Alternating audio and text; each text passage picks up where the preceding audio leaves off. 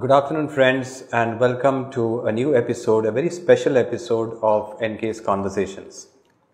Now, this episode is really special for a very simple reason, because we're going to talk today about kids who are special. Now, these kids are special because they depend upon you for everything, from their personal hygiene to their growth and development. And throughout their life, from the time they are infants till the time they are no longer with us, they remain our special kids. But handling them, looking after them, helping them develop, that is a very difficult journey for parents. And that is what we are going to talk about today. I have with me as my guest on this show, Mr. Eric D'Souza. Now, he is a parent of a special child, and he has personal experience of what it is to bring up a special child in the difficult environment that we live in today. Eric, welcome to the show. I know this could be a really difficult situation for you to handle, coming in front of the camera and talking about your personal life and your child who is special. Very true. But sometimes it's necessary so that the right message goes across to the powers that be, and they can intervene and help us out in our difficulties. And that is the purpose of this show. Eric, of course, is a veteran from the media and advertising industry and has lived all his life in Bombay, although he was born in Mangalore. He has now returned to Mangalore after retirement, and he is still with his special child, bringing him up, looking after him. He has taken time out today to be with us because he considers it important, we consider it important as newskarnataka.com, to bring this message to society and to the world, and of course to the government. So Eric, let me just start by asking you, what took you to Bombay and what brought you back? Yeah, hello Brian. Good afternoon, friends. Good afternoon. Thank you, Brian, for bringing me here, and thank you, News Karnataka, for this opportunity to put my views across. I was born in Bombay, but when I was 1 year old, I came to Mangalore, and I grew up in Mangalore. I studied in St. Aloysius School, very fond memories of that, till the 8th standard. Then I had to go back to Bombay because my grandmother expired here. And then I continued my schooling, my college, and my working all in Bombay. I retired in 2 years back, and since I'm a Mangalorean, and I grew up here, I thought this was my pavilion. So I'm back to the pavilion. I'm very comfortable here, and will lead the remaining years of my life. My sunset years, I think I will spend and enjoy in Mangalore. So you have just one child, and that child is special. So just tell me about that, how that happened and what was the background of that. Well, we got married in 1990. I got married to a Mangalorean girl. In 1996, we were thrilled. You know, God blessed us with a healthy baby boy of 9 pounds. Things were very good for us. We were a nuclear family. So the joy, of course, my son was born here, but within 6 months or 5 months, we went back to Bombay. Bombay, we were a nuclear family, and it was our first child. So the whole experience of, bringing up the child was fascinating. It was great. It was a very good experience, though. But somewhere along the line, in all that enthusiasm and fun of bringing up a baby, we felt that things were not going okay. Something was wrong somewhere. Because fortunately or unfortunately, my neighbor also delivered at the same time. So they were both almost of the same age. And when comparing, I felt that my son was not developing like the way my neighbor's kid was developing. For example, within 6 months or something, my neighbor's son started speaking. My son didn't speak. And that way there were a lot of issues which I felt were not normal in a normal growing baby. But we didn't take anything amiss because, and then you have all the neighbors and your elders, your aunts, aunties, everybody coming in and giving their expert opinion. And they found that, finally they found that when I was a kid, I spoke at 4. So I said, don't worry, you spoke at 4 very late. So, your son also will be okay, no problem, sort of thing. But later on I came to know there's nothing called late milestones, which I want everybody to know, that if anybody tells you that, your baby is late milestone, please don't believe it. There's nothing as late milestones. There is a particular schedule for the infant, like they have to sit, maybe I think at the first month, by 3rd month they have to turn over, by 11th month or 8th month they have to speak and that sort of thing. There's a particular schedule. And if your infant or baby, does not, show the signs at that particular day or month or whatever, like after 7 weeks, then something is wrong. So please keep a watch, a keen watch, on your infant's baby. If they are not following those milestones, please take it seriously, consult a doctor, and then take it up from there and eliminate. Okay, so what happened once you found something amiss? Then what happened? Okay. So once it was at Just Lock that we came to know about that, and it was earth-shattering for us. Our whole world collapsed. We didn't know what hit us because everything was going on beautifully till then.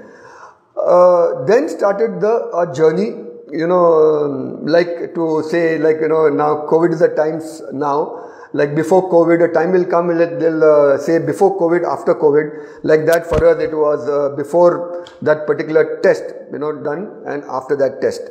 Our life changed, everything changed. He turned out to be multiply challenged, a brain damaged child, and then started the journey of looking after him. Because he was termed as multiply challenged, which means that there were a lot of different problems with him.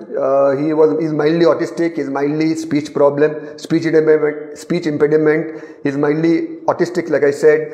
He has got a fine motor problem, he's got a different, mildly spastic, so there are different problems. So he's multiply challenged.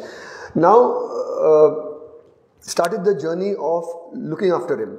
How do we look after a special child who cannot understand anything? He had no understanding at all. So to explain to him, for him to make him understand, to make us understand what he feels like, what he wants, was becoming quite a challenge for us, and so it was becoming more and more difficult from all angles, even from medical point of view, from his living point of view, from education point of view. It was quite a challenge, I would say. Yeah. So you were working at that time, and yes. How did you cope with the situation? There is no choice. We are the parents of a special child, and I can't give up my job. We require the finances. I have to work. Even just working, I have to do well at my job. It was quite a challenge, I would say, and there is no rocket science to know that there is no choice. You cannot go anywhere, you cannot do anything. It is your baby, you are left holding the baby, and nobody is really going to come to your help like society. Everybody will just give you lip service, and ultimately it's your baby, you have to take care. So yes, I am very lucky that my wife turned out to be an excellent mother, and she really coped with her role as a mother, and a special role as a mother of a special child. My job was a very difficult type of job. I'm in media, go in the morning, come in the night, so all those things were there. And even our job, even if it's a holiday, Sunday, we have to go to work, that sort of thing. So it was very difficult for me. But whatever time I spent at home, I tried my level best to help and to relieve my wife from her duties. But I must admit that she bore, say, 80% of the burden of bringing up a special child. Okay. So what I wanted to understand from you now, the child was growing up and you were finding it difficult to communicate with him. Correct. And he was finding it obviously difficult to communicate with Yes. you. What did you all think you all should do at that point of time? I mean, as he was growing up. What happened? What about some special training and therapeutic interventions? Yes. Did you think of any such things? Correct. See, when he was 3 years, we felt that something was seriously wrong. Okay, with him. So we thought something was wrong with us as parents. We are not able to bring up the child, understand the child. So we went to an expert through a professional doctor, Dr. Maya Kriplani, who is, very good in these things. So she was a marriage counselor plus a pediatric, something like that. Went to her and we thought we were going to half an hour session with her. But Renver, my son, he had a fall. Luckily, he had a fall in front of my doctor or the doctor. Doctor saw him falling and said, see, I don't like the look of his fall. So I think nothing is wrong with you, something is wrong with the child. So that was the beginning, of our entire other journey. All the tests were done, 3 days we spent there. And then she said, Eric and Reena, your child is special. You'll have to change everything. You'll have to look at new avenues to see how you can bring up your child. Then we had to go to a doctor. The first step was to meet a pediatric neurologist, And luckily we had, there was a very good doctor in Bombay, I forget her name, Dr. Udwadia. So she was very good. And then she also did all the tests. And then under her guidance, we started dealing with our special child. But also, see, God also gives you, God also created you in such a manner that motherly, fatherly, parental instincts are there, So that came to the fore in our case, it being our first baby. And we sort of managed to not only bring him up as a baby, from infancy to a baby, we also be able to manage this, his brain damage situation. Of course, there are we read a lot, we talked to a lot of people about it, a lot of people gave us a lot of advice and all that. But ultimately, bringing up these children, there are 2 people are very involved. One is the doctor, who is the neurologist. Then come the other doctors like physiotherapist and all that sort of thing. But mainly it's the neurologist. And then you have the special educator, which is very, very important. So these 2 people play a very vital role in the life of the bringing up of a special child. Then there are other small people who contribute, like I told you, the physiotherapist and there are a lot many other people. So I think the parents, the parents of the child, they go through a lot when you have a situation like this, and as they deal with the child, they learn a lot. They listen to a lot of people. They also use, as you said, their motherly and fatherly instincts to deal with the situation. So now, how old is Renver, Eric? Renver is 25 years now. And you came down to Bangalore from Bombay? In Jan of 2018. Okay. 1.5 years back. 1.5 years back. And since then, he has been going for some physiotherapy and... Yes. In Bombay, this whole process started in Bombay. There were not many schools there. I tried to admit him to special schools, but then I realized that all are not special schools. In special schools also there is a speciality as such. So went to an autistic school. So they said, no, he's not fully autistic. He's mildly autistic. He does not belong here. Then we went to a dumb school. They said he's not fully dumb. He can speak a few words. He does not belong here. We went to a spastic school. That is mildly spastic.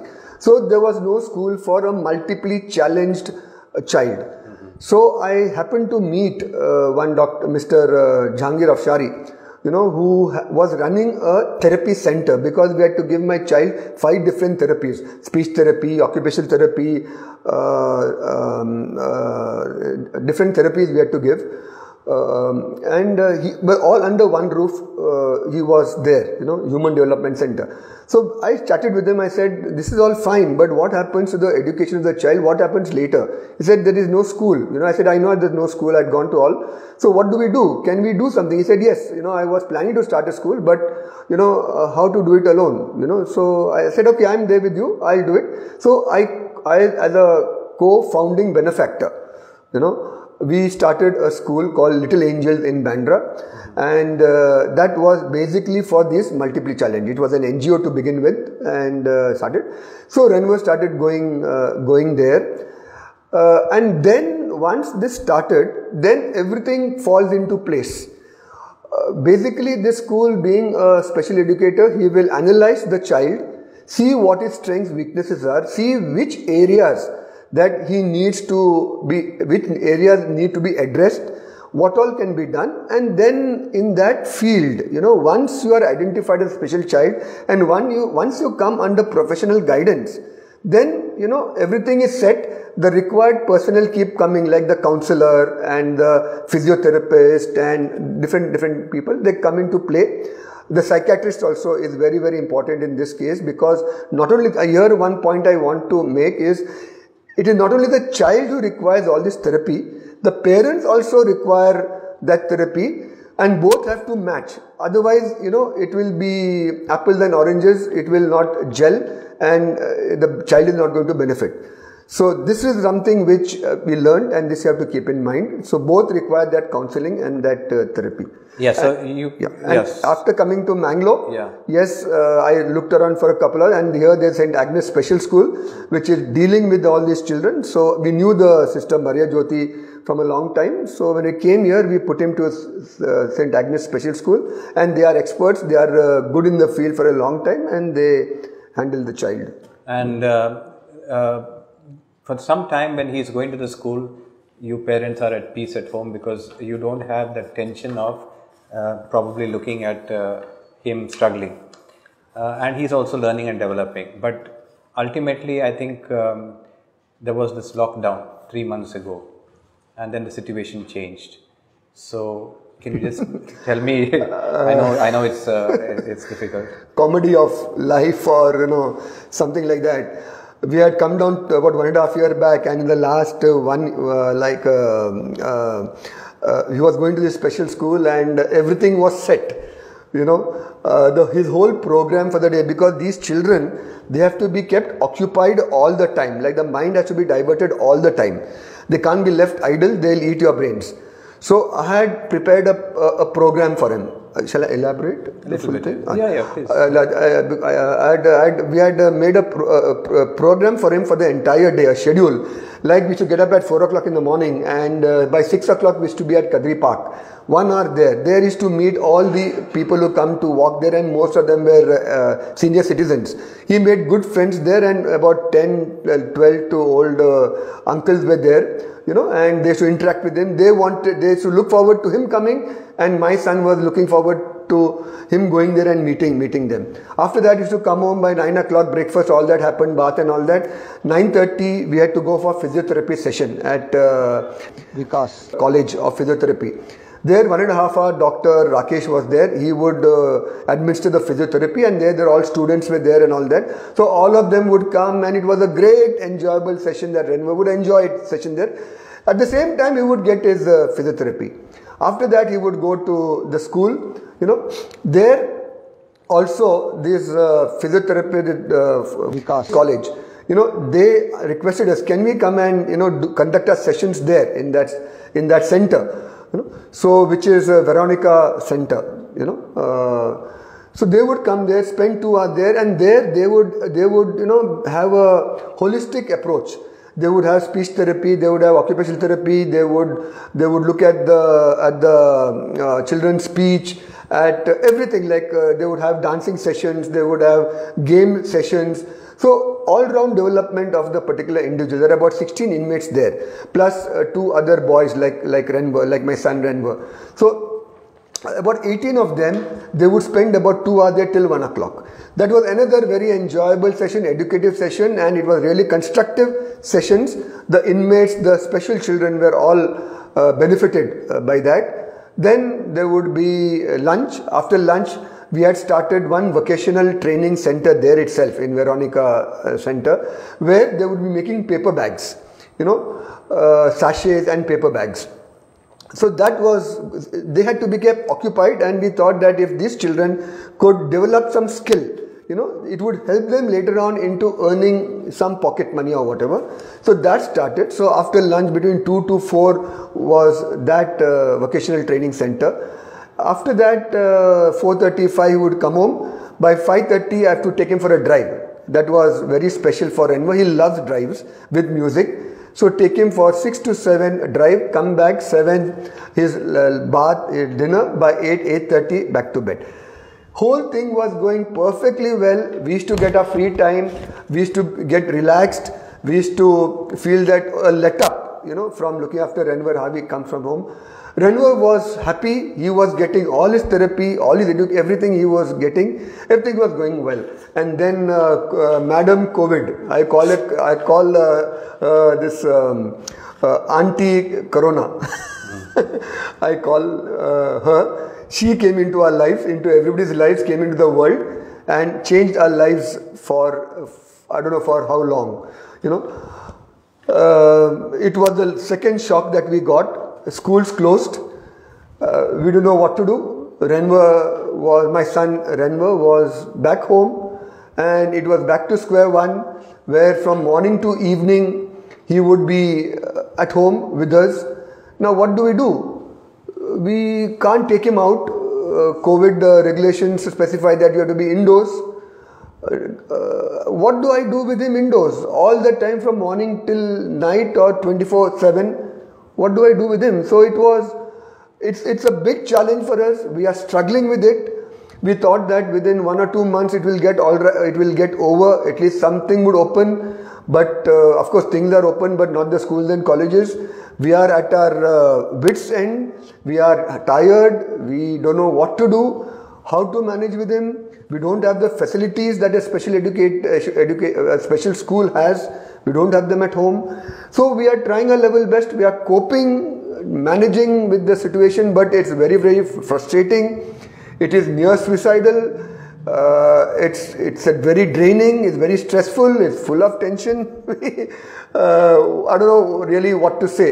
I only wish and pray that this thing, everything stops. We come back to our normal lives again, and Renver goes back to his former pre-COVID days routine.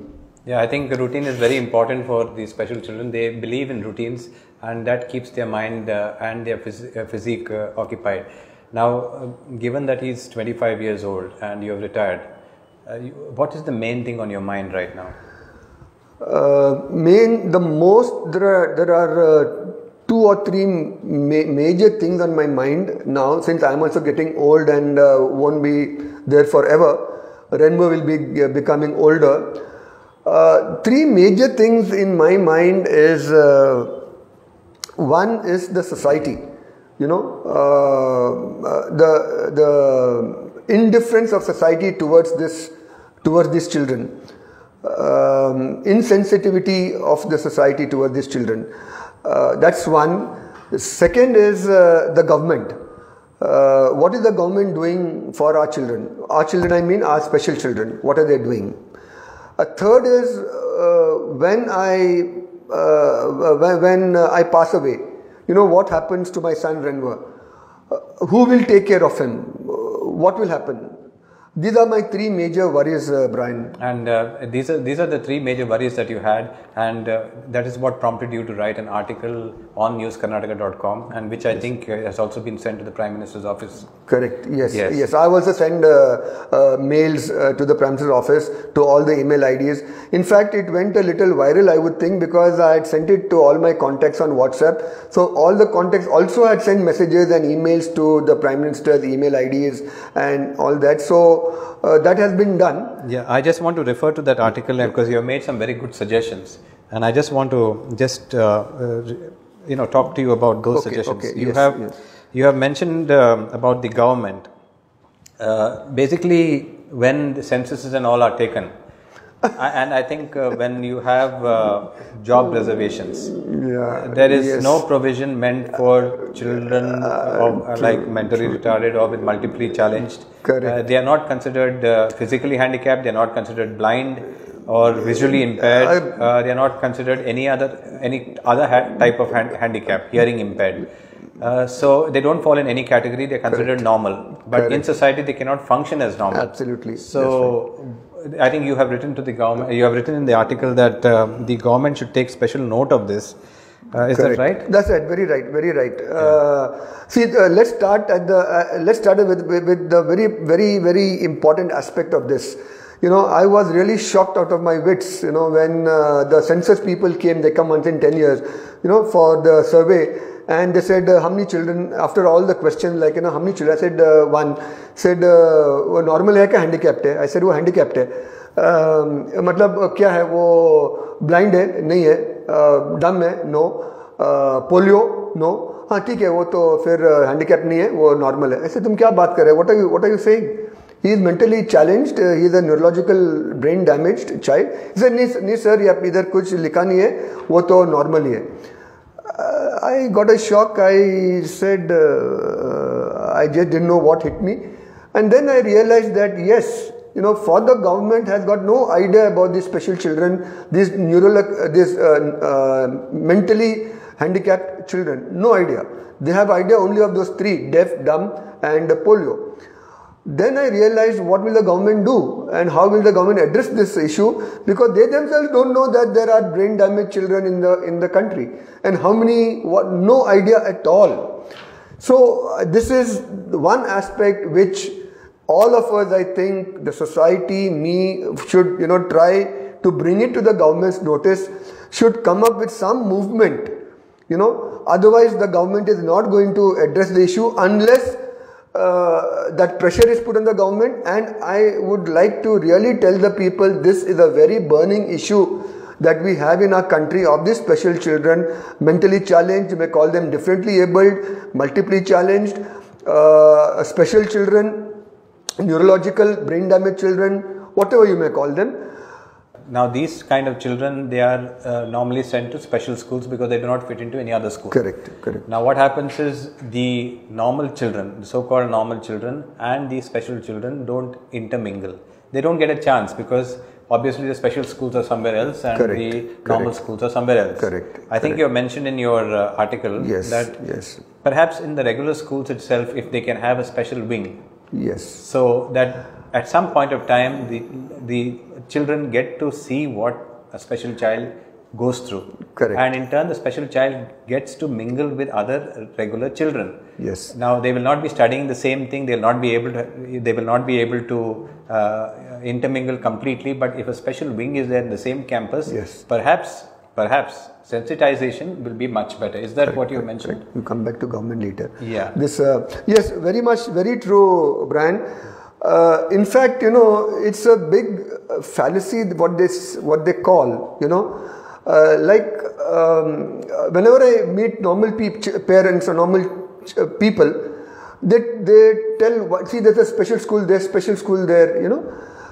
It is now that I realized, you know, that we require special school for training the child, but for interaction with society, and if the child has to develop, you know, their societal skills, you know, the child has to be interacting with normal children, not with the children who are mentally challenged, not with their own segment.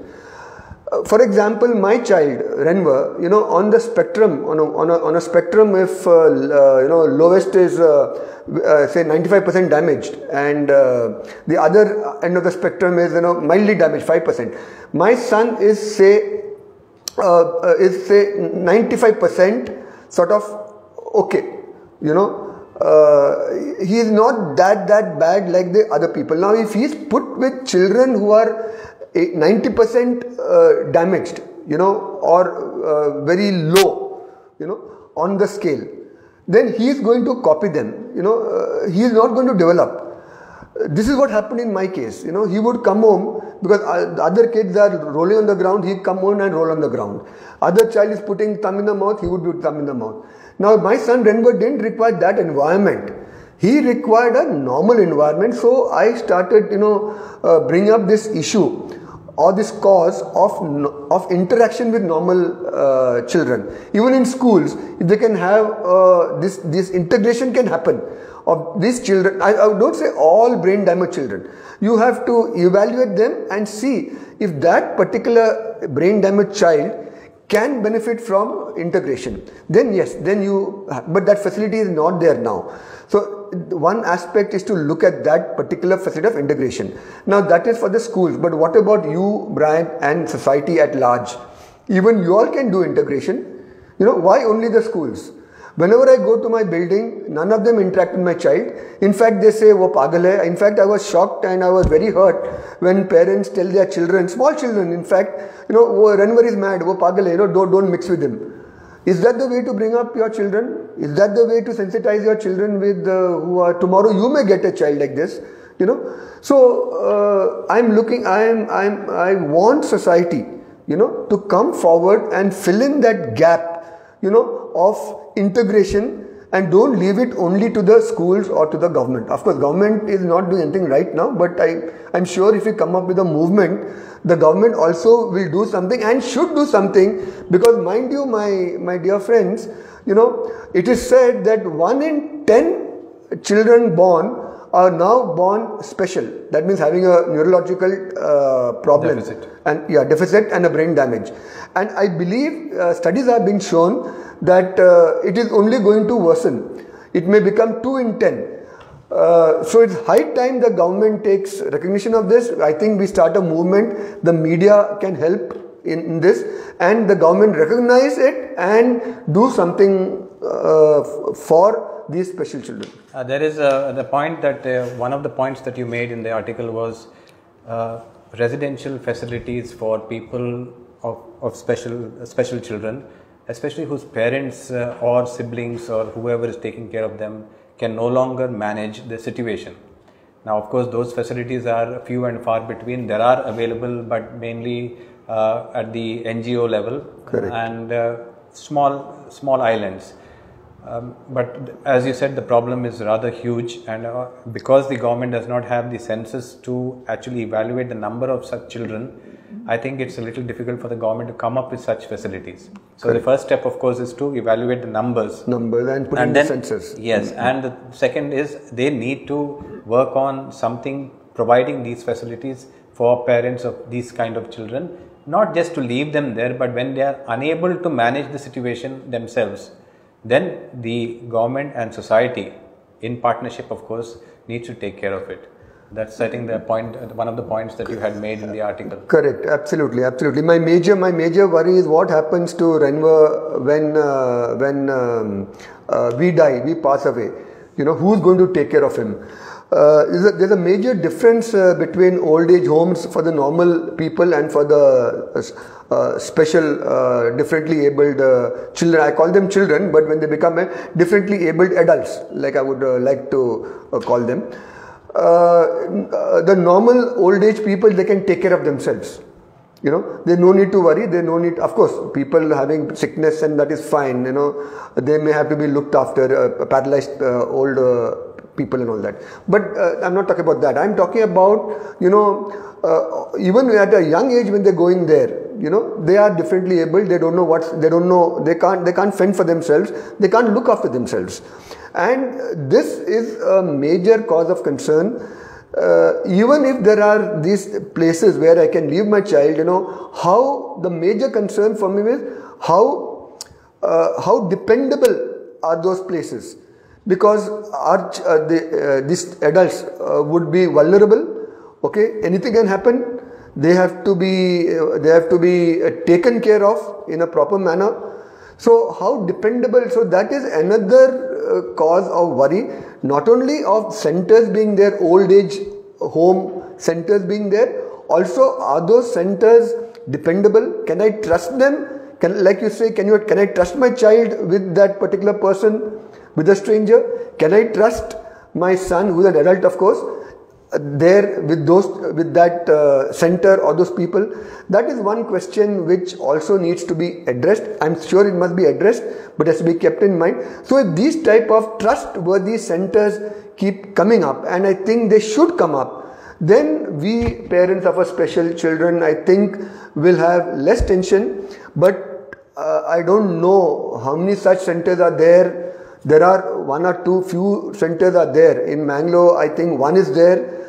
Two are there, I think, but I'm not very sure. The main problem that we face, Brian, is wherever I've been to, in Bombay and in Mangalore also, that the first question they ask is the child bathroom trained, like potty trained, Can he take care of that aspect, Now, I said, supposing he is not, it is not that it's a question of training. It is the problem of his capacity of understanding whether he can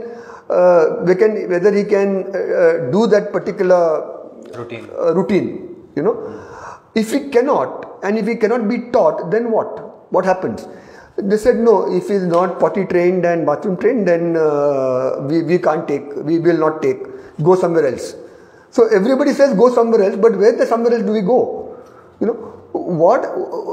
How does a parent, I'm talking on behalf of everybody, all parents whose children are difficult to potty train, where will they go when they become big? What happens to them?